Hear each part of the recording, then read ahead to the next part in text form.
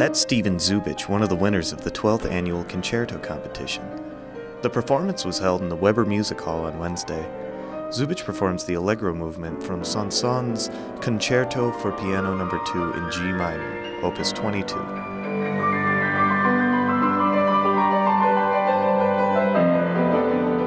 Zubich's performance made him nervous.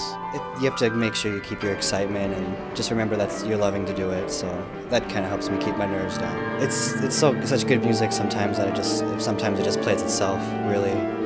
Once you get to know it, you have your muscle memory down and you just know everything already, and you can just be expressive and make music. Students were selected last semester to perform in the concert.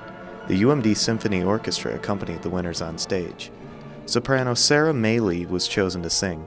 She performed 2 arias from Puccini's Turandot. Mehle says her performance was exhausting. It's very emotional and passionate, that part is, and it's very high, and it's that kind of drains you a little bit.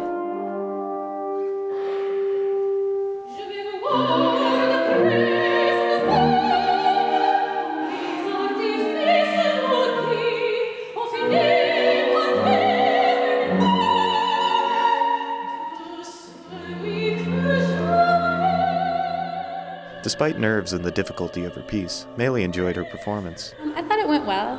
I was tired at the end, so that's a good sign. That means I put something into it, so I felt pretty good about it. For the Statesman, this is Nate Cruz.